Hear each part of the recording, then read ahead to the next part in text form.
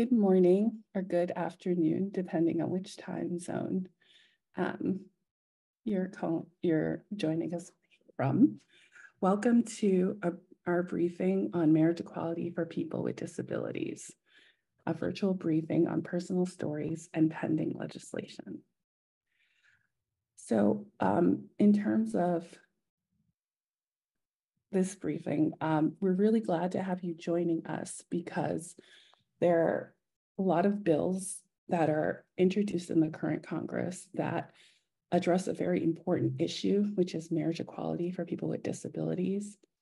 But one of the important parts of our advocacy is that we are working with people who are disabled from around the country, and we are leading and we are telling our own stories. And so I'm pleased to be able to, alongside the ARC, share some of the wonderful speakers that we have today. Our first speaker. Isha, sorry to interrupt. This is the interpreting team. I do just want to double check that everyone can see us. I'm getting some chats here from some of the hosts and panelists. I do see the interpreter as well as captions on my screen. Okay, are there any questions about accessibility? Thank you, Aisha. Thank you. Okay. The Q&A will be open if anyone has questions regarding any aspect of what we're discussing. If we're not able to reach your questions by the end of the program, please send us your email address along with your questions so that we can follow up with anyone who hasn't been able to get their question answered during our briefing. So without further ado, I'd like to introduce Patrice Jetter, our first speaker. Patrice Jetter is a disabled artist who uses her creativity to move through a world that was not built with her in mind. She has been in and out of the state system, institutionalized, and fought disability discrimination for 13 years to become a crossing guard in her hometown of Montclair, New Jersey. Patrice has won over 100 medals in Special Olympics, has competed in a wide array of events, including ice skating, bowling, bocce ball, and horseback riding, to name a few. She has acted in a number of theater productions, including a performance at the United Nations. She's also a comic book artist, model train builder, and was the costume designer for the rock band, the Moldy Peaches. Patrice also developed and hosted The Trish Show, a public access television kids show, for many years, and was featured in the Netflix series Warren Stories. Patrice is a national advocate for marriage equality for people with disabilities. And Patrice, please take it away. Hi everybody. My name is Patrice Jetter, and I'm 60 years old. I started collecting SSI at the age of 13 under the advice of one of my special ed teachers at an IEP meeting. My mom also had a disability and she was getting SSI too. She was also my legal guardian and relied on our checks to pay the rent and bills. Mom also controlled all the money in our home, and I had no idea how much things cost because she took care of everything. I wanted to try to get a job, and she said no. If I go to work, they'll reduce my check, and we can't afford to lose anything. I was also in and out of state institutions where your whole SSI check goes to the state and you get a $50 personal needs allowance. I found out my sister helped mom with rent when I was away because SSI checks were only $385 back in the 1980s. I'm sorry, I lost my train of thought in mid-sentence. I'm sorry. When Social Security was going to cut my Medicaid because I got benefits at work, I went to work at the sheltered workshop. in the workshop, you made very little pay, so you wouldn't lose your check. But when they said little pay, I didn't know they meant like 13 cents for a week's pay. I cashed that at the liquor store because no way was I going to the bank with that. About a year and a half ago, to fast forward into the present, me and my best friend Gary had a commitment ceremony. It was the best day ever, and we honeymooned in Walt Disney World. We would love to be legally married. We would love to have that accessible ranch-style home with a swimming pool out back. But we can't live together. If we moved into my place, we would have too much money and it would cause me to lose my HUD voucher. If I were to move into his place, I would have to relinquish my HUD voucher and split the rent 50-50, meaning I'd have to pay over $600 a month, causing me a hardship. I'm also not allowed to own a home because I can't have any assets. That includes 401ks and life insurance policies. SSI gives a married couple $600 a month and you lose your Medicaid benefits. It's not worth losing what you need to survive. I think that the laws need to change so that people with disabilities have the same rights as other couples to become legally married. I don't understand why they feel in Congress that it's going to cost additional money to allow people with disabilities to get legally married if you're bringing into the relationship what you already have. Besides that, most couples without disabilities are always being told to keep their money separate and not in a joint account.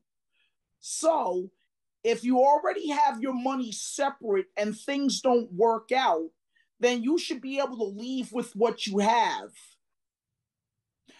I just feel that the law needs to change so that people with disabilities can be legally married, like my friend Lori Long that I met, so I can start making her wedding decorations. And my friends, the Weisses that live in Illinois, and I would like to see them be able to have the same rights and privileges as everyone else and anyone else that wants to be legally married. So that's how I feel, and that's what I'm saying today. And thank you. Thanks, Patrice. We will now play a video showcasing stories from people around the country who are directly impacted by these unfair rules. Hi, I'm Jana. This is my fiance Josh. We're from Southwest Georgia. In November we will have been engaged 4 years, but we currently cannot make any wedding plans because I was born with spina bifida, and if we were to get married, I'm going to lose my insurance and my monthly Social Security check. Hi, I'm Jenna Foy. And I'm David Foy. We're from Ellensburg, Washington. His bosses would ask him, hey, do you want a raise? And he would have to kind of like turn it down and say, I can't do that. Because if I do ask for a raise and I do get a raise, then it might go over the limit and my wife would lose her benefits. If I didn't have that, I'd be dead. I'm Carrie Sheehan. I'm recently 40 years old. I'm from just outside of Boston, Massachusetts.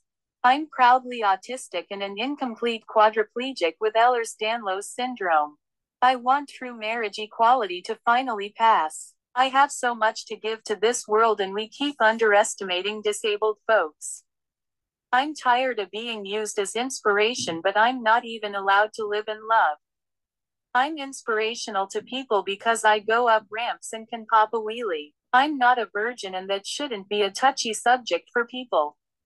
I'm proud that I've fully lived and that I won't go silently with this country's rules for me. We know what we deserve, and it's so much more than any not yet disabled person could ever understand. My name is Tina, and I'm from Martinez, California. I'm not married. I'm single. I really hope I could get married one day. I think I will be a good fit for them because I'm friendly, nice, and joyful. Because Holy Christ is Jesus, I will be having a wedding in a church. Who would you want at your wedding? My mom. Yeah, I'm Matt. I'm 32, and I live in Puyallup, Washington. Being disabled, is one of the most difficult lifestyles to ever live. I mean, it's not the end of the world, but it's definitely challenging. And there's nothing more magical than love, right? I mean, you get that feeling, and people are having to choose between money and love. Really, really could put a huge burial and dent into the relationship, and not only the relationship, but just the overall mental health, and just like the mental, like the emotion, like. Hi, we're the Morrises. We're both disabled and we live in Rock Hill, South Carolina. It's time for Congress to put its money where its mouth is and remove the marriage penalty for disabled people like us. It's time for marriage equality. I'm Wendy P. Orzell. I live in Albany, New York. Hi, I'm Michael M. Orzell. Marriage equality is important to us because number one, above all, I love my wife. We need help with dressing, feeding, bathing, the whole bit. If we didn't have the supports that we need, the critical supports that we need, we would not be sitting here.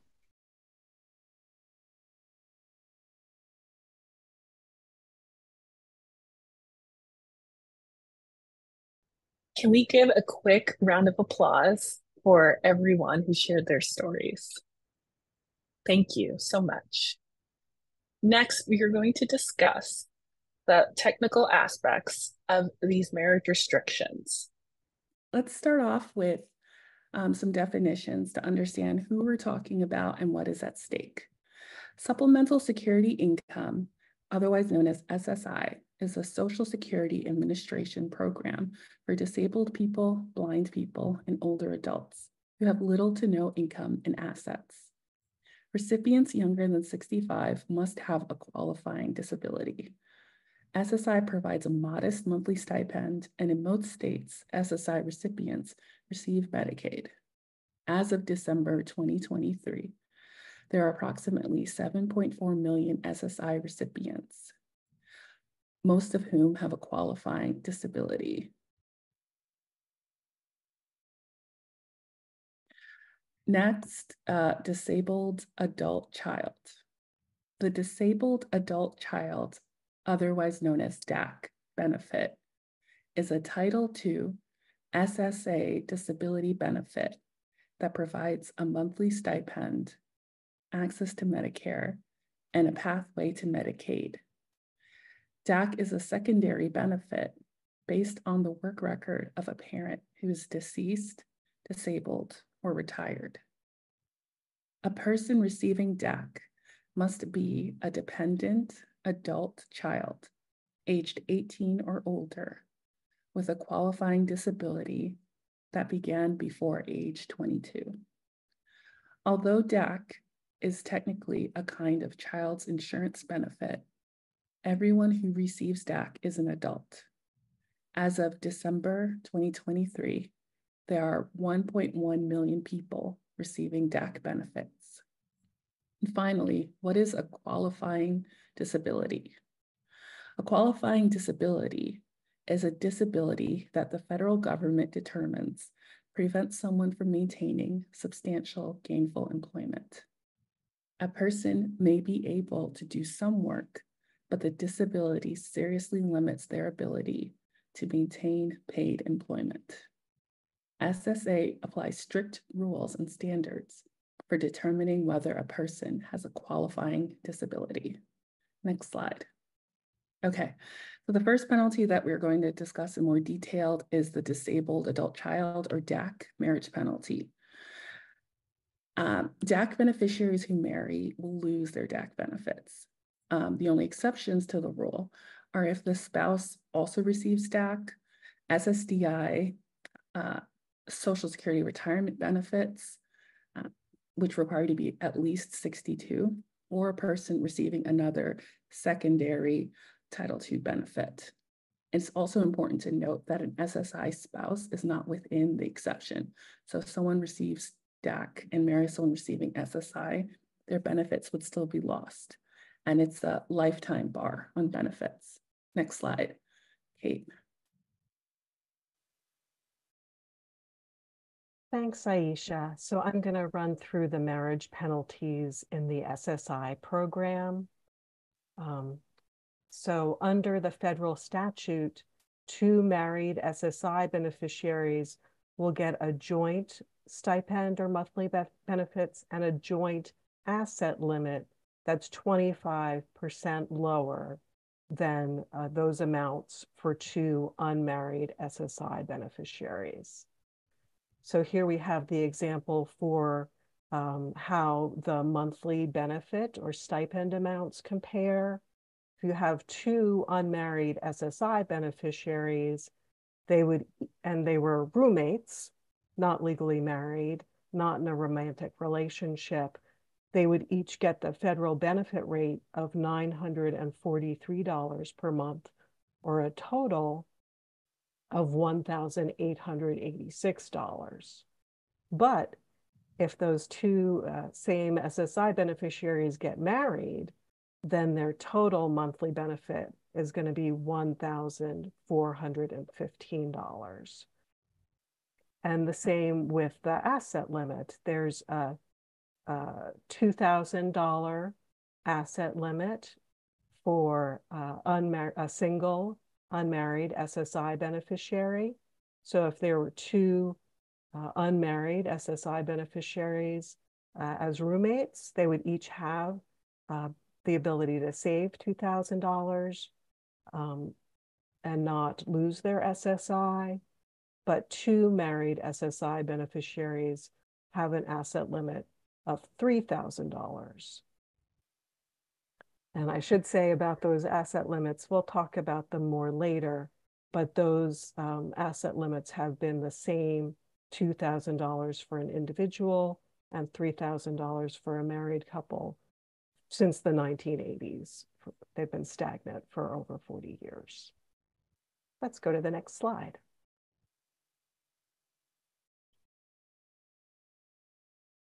So even if 2 unmarried SSI beneficiaries are not legally married, SSA can decide that they are holding themselves out as married and they experience the same 25% reduction in the stipend and asset limit. So SSA can decide that 2 SSI beneficiaries who are living together are holding out to their friends and family and community as married, even if they're not legally married. And if SSA makes this finding of holding out, then the couple is subject to the same 25% reduction in their stipend level and asset limit. Next slide.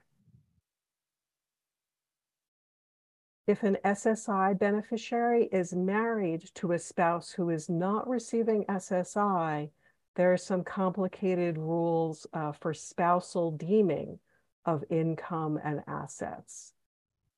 So an SSI beneficiary who's either married or found to be holding out as married to a non-SSI spouse, a portion of the income of the non-SSI spouse is allocated to the SSI spouse, and that can reduce their monthly benefit amount or make them ineligible for SSI altogether. Also, the countable assets of the non-SSI spouse are allocated to that couple asset limit of $3,000. So if their countable assets exceed $3,000, then the SSI beneficiary would lose their SSI. So if the non-SSI spouse has saved $3,100 in a bank account, then the SSI spouse is going to be ineligible, is going to be cut off from SSI. So you can see that the overall eligibility and the monthly benefit amount of the SSI spouse is going to be affected by their spouse who is not receiving SSI at all. Next slide.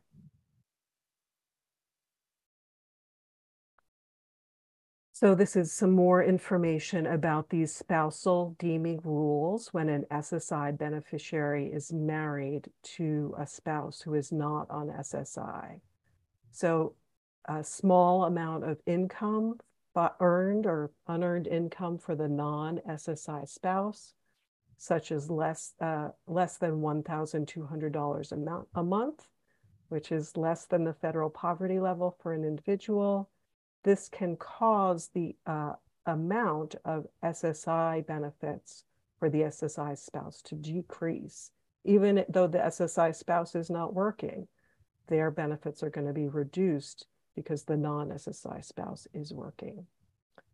And a modest amount of income for the non-SSI spouse, about $35,000 a year, which is less than half of the US median income, will bring the federal portion of the SSI benefit to zero. So the SSI spouse would lose their SSI altogether. And these examples presume no other source of income. The limits could be lower in many circumstances, such as the SSI spouse also working or the SSI spouse also receiving SSDI benefits. Next slide. Okay, here's a rule that is unique to SSI. This is an income counting rule called in-kind support and maintenance. So if an unmarried SSI beneficiary is living with somebody who's not on SSI, so they're not married, they're not found to be holding out, the contributions by that non-SSI person to the household living expenses can decrease the SSI benefits under these in-kind support and maintenance rules. So an example is household expenses, meaning for rent, mortgage, housing costs paid by the non-SSI person can reduce the SSI benefits by up to 1/3 of the federal benefit rate plus $20. So that's a reduction in the SSI benefits of $331.19 in 2024 under the presumed maximum value rule. And if the SSI beneficiary lives with somebody and is not on the lease, SSA could find that the SSI beneficiary does not pay their fair share of the housing expenses and reduce their benefits by 1/3 under a different rule called the value of the 1/3 reduction, or VTR rule. These in-kind support and maintenance rules are very complicated, but I just wanted to give people an understanding of how SSI benefits can be reduced for them for an SSI person living with somebody who is not on SSI. Next slide.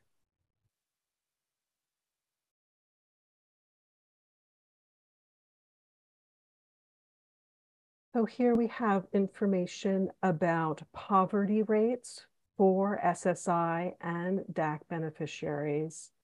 More than 40% of SSI beneficiaries live below the federal poverty level. SSI benefits are only 75% of the federal poverty level. So just living on SSI benefits alone means you'll be living below the federal poverty level. Also, nearly 36% of DAC beneficiaries live below the federal poverty level. And SSI and DAC beneficiaries have the highest poverty rates of all SSA beneficiary groups. Next slide. So one thing that, in addition to some of the other things that we discussed, it's important to understand that Medicare and Medicaid are a pathway to access to disability supports. SSI typically provides Medicaid and DAC provides a pathway to Medicaid. DAC beneficiaries are also eligible for Medicare after 24 months. Medicaid and Medicare are the primary or the exclusive vehicles in our society for many services and supports needed by people with significant disabilities, such as primary and preventative care, medical services for illness and chronic conditions, durable medical equipment, including wheelchairs and lifts, coverage for extended hospital stays, or personal attendant care services and other home and community-based services, supportive housing and employment services. And just in summation, Medicaid and Medicare enable many disabled people to be integrated members of their communities. Next slide, please.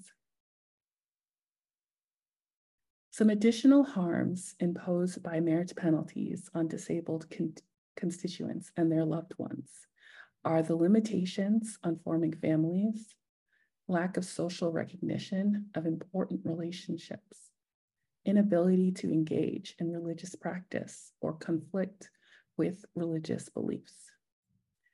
Finally, disconnection from the community. Next slide. There are at least 4 bills in the current Congress that aim to eliminate or reduce marriage penalties by people with disabilities. Darcy will be speaking about the SSI Savings Penalty Elimination Act, and we have a representative from Congressman Panetta's office to discuss the Marriage Equality for Disabled Adults Act. But 2 additional bills that I wanted to flag are the Supplemental Security Income Restoration Act, which would be a comprehensive fix to many of the marriage penalties in the SSI program, and the Eliminating Marriage Penalties in SSI Act, otherwise known as EMSA, which would address many of the SSI penalties for people who have intellectual or developmental disability. And without further ado, I am happy to introduce Seamus McKeon from Congressman Panetta's office. Hi, everybody, and thank you so much, Aisha. Please let me know if you can't hear me. I'm relying on my Bluetooth having connected well. But thank you all so much for the opportunity to speak to the group today. It's really inspiring to see how many people are here this afternoon, or at least this afternoon my time. I'm joining you all from Washington, D.C., and it's such a pleasure to be here. This issue came to us, of course, from Lori Long, who is a former constituent of my boss, Representative Jimmy Panetta. Representative Panetta represents California's 19th congressional district. Previously, before redistricting, he represented California's 20th congressional district, during which time we represented Ms. Long. And so we're just really happy that we had the opportunity to hear her story. And that's what brought us into this issue. And that's from hearing her story, I think that I think it would have been very difficult for any congressional office not to be motivated. And I think that that's the dynamic that we are hoping to replicate with so many other offices as we build this legislation, the Marriage Equality for Disabled Adults Act. So to back up a bit, this issue was I've been with Representative Panetta for a little over 2 years working on this bill, and the way that this issue was told to me when I first started working for the representative was really as what it is, which is a love story. And this is Lori's love story, and this is about her trying to live the same dignified life that any of the rest of us could expect and hope to live. And our goal in Representative Panetta's office is to make sure that the Medicare and Social Security systems extend her and her partner that dignity, which is, of course, something which a lot of couples have experienced, as we all know. And I mentioned that all because what we've found as we work to build this legislation is that it's really this is an issue which, when congressional offices hear the stories from their constituents, when they hear the stories of people who are impacted by the marriage penalty, I think that it becomes so real and so personal and human that's where we've gotten just such it's almost like a switch flips, that when someone hears a story, especially when someone hears from someone they represent, I think that it's just I mean, there's no option but to recognize how important this issue is, and so that's how we've had success building this bill in the past. Is that when we gain co-sponsors for this legislation, typically, I'll hear from other offices, I'll hear from other congressional offices saying, we heard about this issue directly. Someone reached out to our office, and now we would like to support this bill. It's the type of thing where I think that just the urgency is so real when you hear the personal stories behind this issue, that's what's going to get this across the finish line. That's what's going to help us to build this legislation. So we introduced the Marriage Equality for Disabled Adults Act last Congress, in the 117th Congress. We've reintroduced a slightly different version for the 118th Congress, which includes some sense of Congress language that clarifies some of the related issues that we'd like to clear up with the legislation, including things like the ability to travel, and making sure that we don't accidentally have a situation where someone's state of residence or their whether they choose to travel abroad would have an impact on their benefits as well. So those are the changes we've made for the 118th Congress. We're continuing to build the legislation, and we're continuing to talk to other offices that are interested in the issue. We have presented it to the Congressional Progressive Caucus, and I've mentioned it to many of my colleagues from offices on that caucus to try to build the legislation. And our strategy moving forward is going to be to add co-sponsors, which again is really not, I don't think would be half of the successful without all of the advocacy from folks like the folks on this call today, and to just show the support through co-sponsorship that we can go to especially our committee, the Ways and Means Committee, and say, this is clearly something which has a lot of support. This is clearly something which has support from members of Congress, which clearly has support from so many constituents of so many members of Congress, and clearly has an urgency and that means that we should bring it for a markup. So the strategy would be to build that support through co-sponsorships, to have that visible support, to work with the committee to bring the bill for a markup, and ultimately to bring it for a vote in the House of Representatives. And that's sort of the legislative path that we're working to follow right now. What I can say is that legislation is a long and often truly arduous process. And I think that that's one of the frustrating things, of course, is because once we hear these stories, once we work on these issues, you just recognize the very human and moral urgency of this issue. And I think that that's one of the frustrations, of course, with the pace of legislation sometimes. But that doesn't change the fact that we need to keep pushing to create equality for these couples. And so What we'll be doing for the rest of this Congress and into the next Congress, if we need to, is we will continue to work to add co-sponsors to this bill. We will continue to work to build public support for this bill, and we'll continue to sort of build those visible demonstrations of support and urgency for this legislation, so that we can get through the process, the legislative process, so we can get the the committee recognition, so we can get the full vote in the House to pass this legislation.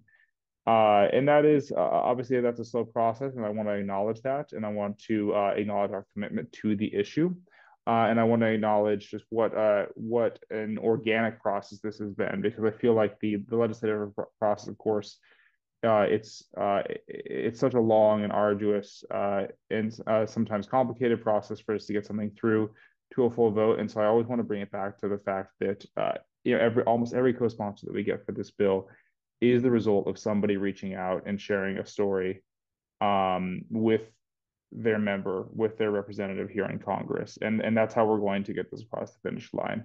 So just to bring it back to the group, thank you all so much for being here. If there are any questions that our office can answer, please feel free to reach out. We're happy to answer any questions. And then thank you all just so much for your advocacy, because I can't say enough. That's what's going to make this bill a reality.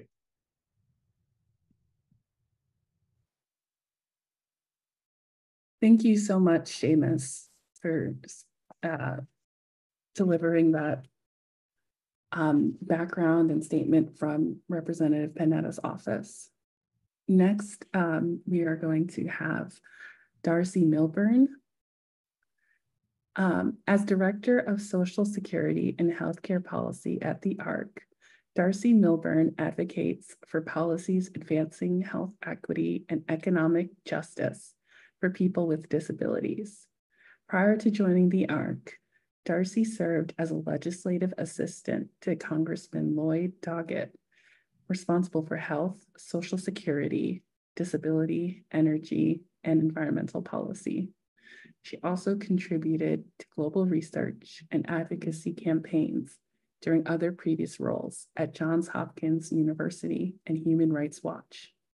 Darcy's received her Master's of Public Health from the Johns Hopkins Bloomberg School of Public Health and her BA from the Elliott School of International Affairs at George Washington University. It's been a true pleasure to partner with Darcy in this work. Thank you. Thank you so much, Aisha, and to everyone that's joined this call. I'm the Director of Social Security and Healthcare Policy at the ARC of the US. We're the nation's largest organization that works from the grassroots to the federal level to advocate for the rights of individuals with intellectual and developmental disabilities. We have more than 600 state and local chapters. So if there are any Hill offices, there's a really good chance that we have someone in our network in your district. I'm here today to talk about really exciting developments about a piece of legislation called the SSI Savings Penalty Elimination Act. This bill is both bipartisan and bicameral. That means that there's versions of the bill in both the House and the Senate. And this bill addresses just one of the many marriage penalties that are affecting SSI beneficiaries today. And that marriage penalty is that 25% decrease in assets that people on SSI are faced with if they get married. And I'll share just a little bit more information about what that asset limit means, and also who is supporting this bill and why. So as Kate and Patrice mentioned already, an individual on SSI is not allowed to have more than $2,000 in total financial resources at any time. And married couples are only allowed $3,000. Those resources that count towards the asset limit include cash on hand, money in bank accounts, most retirement accounts, stocks, bonds, the value of life insurance policies and burial funds over a certain amount of money, and some personal property. These asset limits have not been updated since 1984, and they have not been adjusted for inflation. And essentially what they're doing right now is that they are actively punishing people for working, saving, marrying, and building the future that they want for themselves and that they deserve. The SSI Savings Penalty Elimination Act is led by Senator Sherrod Brown from Ohio and Senator Bill Cassidy from Louisiana in the Senate, and Representative Danny Davis and Representative Brian Fitzpatrick in the House. This bill would empower millions of people with disabilities to earn and save more money for their futures by raising the asset limits for individuals to $10,000, raising the asset limits for married couples to $20,000, which would help correct that harmful marriage penalty, and it would index the asset limits for inflation going forward. And there are more than 400 businesses, faith-based organizations, and advocates that have endorsed the bill, including AARP, JP Morgan Chase, Microsoft, Nationwide, the U.S. Chamber of Commerce, the National Association of Evangelicals, the U.S. Conference of Catholic Bishops, the Bipartisan Policy Center, and more. And some reasons why this very diverse group supports this bill is that these antiquated asset rules are a barrier to workforce participation and building emergency savings. Many people who receive SSI want to work and do work, but the extremely low asset limit prevents people from saving money from paid work for fear that they could get kicked off of SSI if they save over $2,000. That fear is absolutely justified. Tens of thousands of recipients see their benefits suspended or permanently revoked every year for exceeding the asset limit. And then to talk a little bit more about how it penalizes marriage, these low asset limits aren't just a barrier to marriage, it also incentivizes divorce. Benefits can be eliminated due to the spouse's assets, and dual eligible couples, as Kate mentioned, if a couple both receive SSI, must hold fewer resources when married than if they were to remain legally apart. And we see this as a critical human rights issue.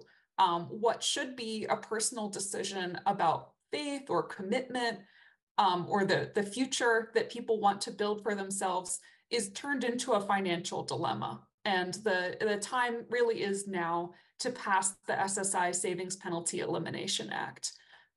For the reference of folks on this call who may be staffers on the Hill, or for the reference of folks who are constituents, one unique thing about this bill is that in an effort to make sure that it is as bipartisan and that the sponsors are as balanced as possible, Democrats are being added with Republicans at the same time, which means that you can only add an additional Democrat if a Republican joins the bill. This is something that's called Noah's Arking, and it's a way to ensure that a bill has a really strong bipartisan support. But it does mean that that our advocacy efforts are targeted right now in trying to encourage more members of the Ways and Means Committee, especially Republicans, to join this bill in the House and in the Finance Committee in the Senate. I'm very happy to answer any and all questions that folks may have, and thank you so much for joining us today to learn more about these unjust marriage penalties. Thank you, Darcy. I'd just like to add in, I think I did not remember to introduce myself. So hello, I'm Aisha Lewis. I am a senior staff attorney at Disability Rights Education Defense Fund. I have a couple of quick reminders to everyone. Please put any questions in the Q&A. The chat is for accessibility and tech issues. We're also not taking live questions, so we ask that you use the Q&A. Additionally, please add your email address so that if we're not able to get to your questions, we can reach back out by email to answer. Okay, so we have our final panelist to speak today. Lori Long is a current DAC recipient and longtime promoter of Lori's Law, one of the SSA reforms currently pending before Congress. Lori and her partner have been engaged for almost 8 years, but cannot marry because of SSA marriage penalties. Lori has been advocating for reform of the SSA marriage barriers in both the DAC and SSI program for years. Lori and her national advocacy work have been profiled by numerous media outlets, including the New York Times, Forbes, and NPR. And we're happy to introduce Lori, who is joining us from the hospital. Okay, Lori. Okay, give me just one moment to get set up the rest of the way here. Okay, can everyone hear me? Yes, we can hear you, Kate. Perfect. Okay. Hello, everyone. My name is Lori Long, and I landed the role of advocate when my fiance Mark and I had to cancel our wedding plans after learning about DAC marriage barriers that effectively prohibit us and many other interabled couples from marriage. Because I received DAC, I would lose my life-saving health care and disability benefits if I married my fiance. Highlighting the absurdity of this situation is that I could marry without penalty a billionaire receiving Social Security retirement benefits, but I cannot marry without grave consequences a hardworking man making the average US salary. The following are a few things that brought me to this advocate role. I met a wonderful man, fell in love. He asked me to marry him. I said yes, and then learned that the United States government treats people disabled as children on a parent's work record differently than they treat people disabled as adults on their own work record, and has established policies that effectively prohibit DAC recipients like myself from marrying who we love.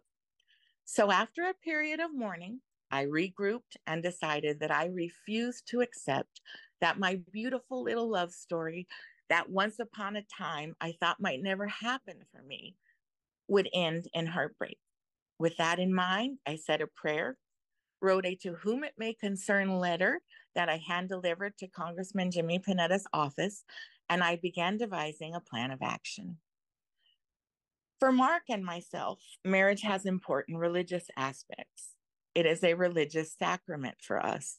We are not able to fulfill that, so we are being denied our religious freedoms as well as the right to marry. Every so often in our church, they offer a special blessing for those who have been married in increments of 5 years, like 5, 10, 15 years, and so on. And you are asked to stand while you receive a special blessing. We don't get to participate in that. They also have marriage retreats, and Mark and I have been told we would need to stay in separate rooms with the engaged couples and not participate in the retreat for the married couples until we were, well, actually married. When teaching Sunday school, the kids would inquire if Mark and I were married and ask why not, you know, kids and their questions, or what should they call us? Mrs. Lori, Mr. Mark. You know, kids know what's up. They really do. And trying to explain this unfortunate rule to them is challenging. When it comes to considering adoption to build the family of our choosing, preference is given to married couples. There is also the issue of when in a medical emergency, we can't even answer a simple question like, are you married? Nor do we get the privileges or respect for our relationship given to married people. We celebrate our years of engagement at the restaurant where we had our first date, and people ask us how long we've been married. Thinking of a clever reply year after year gets kind of old. These things are hurtful and make us feel as though we are not able to participate as fully in our community, including our church community, as we could if we were married. And being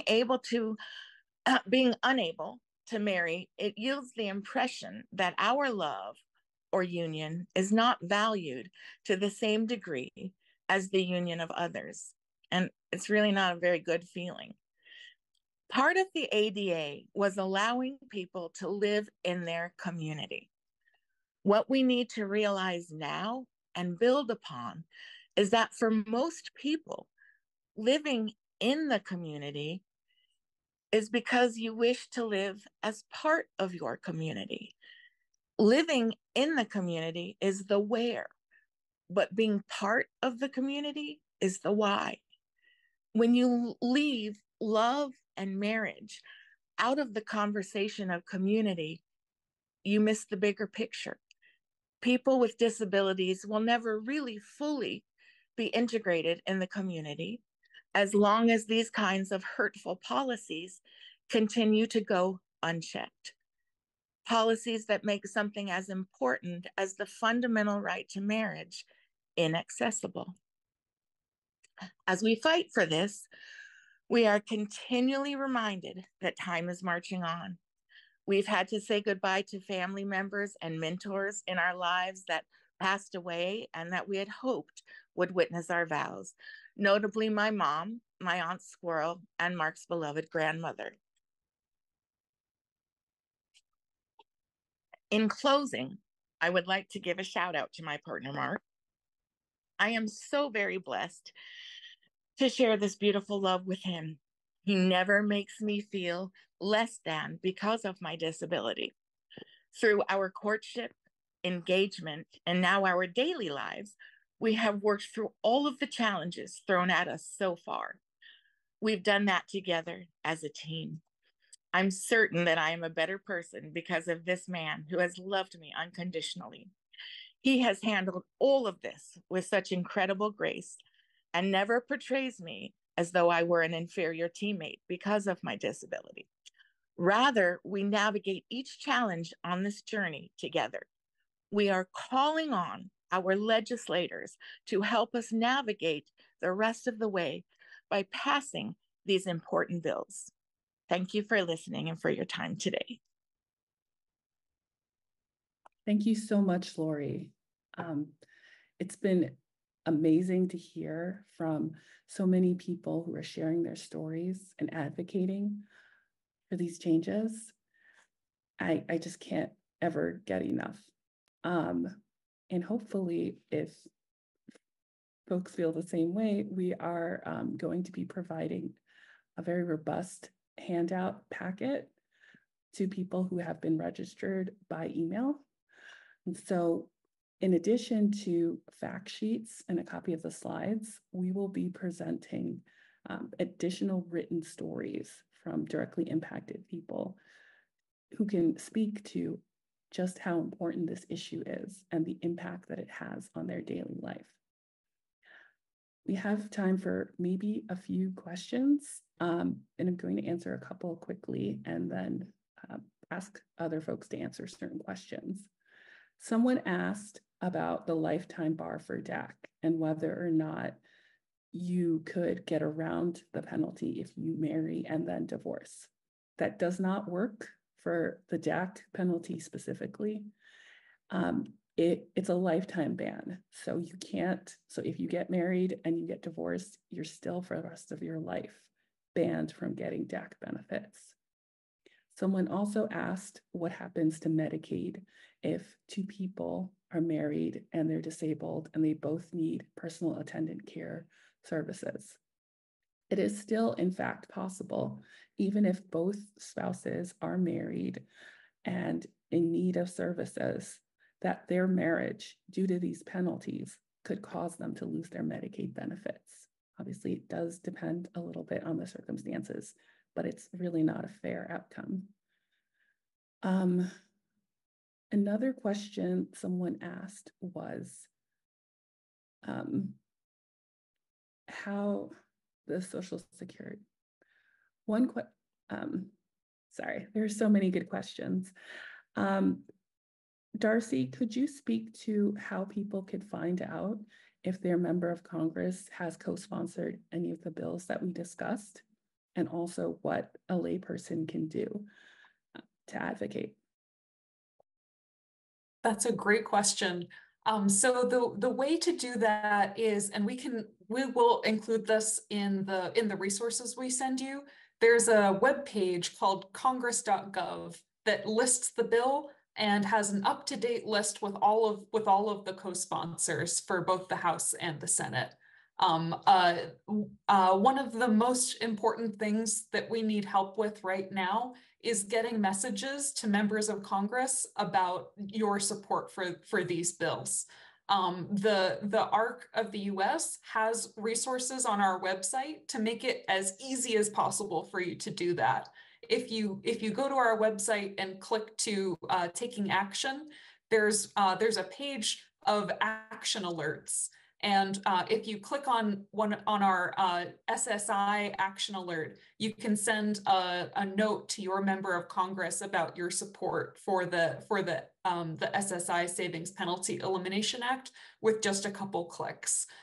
We also have an action alert about marriage penalties, which covers both the DAC bill and the SSI Savings Penalty Elimination Act. We really appreciate any and all additional messages that you can send to your members of Congress right now, because we have a limited time left between now and early next year to try and get this bill passed this Congress. Thank you, Darcy.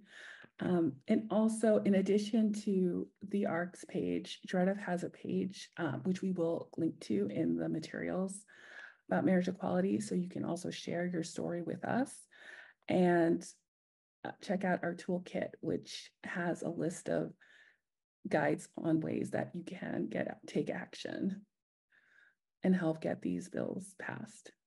Another question, I know we're at time.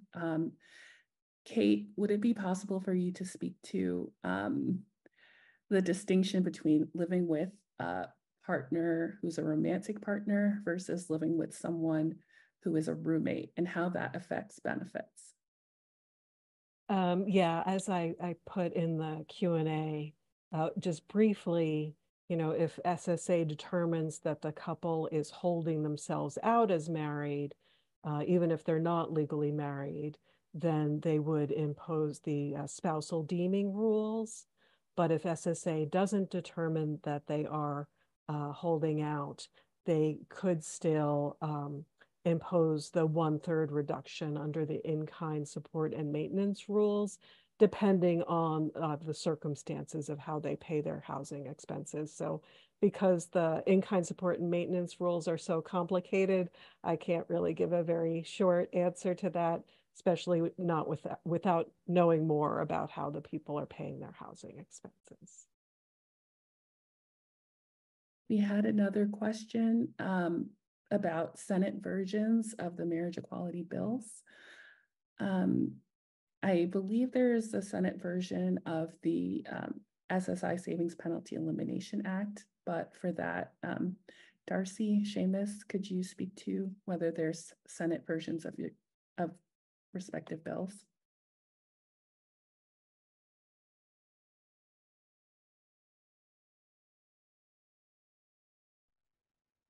I think I'm up first. So yeah, I waiting to see if Darcy came on screen first. No, we do not currently have a Senate lead for this. I think this is something we're very interested in adding, and it would be very helpful for us moving forward. So this is a major goal for us.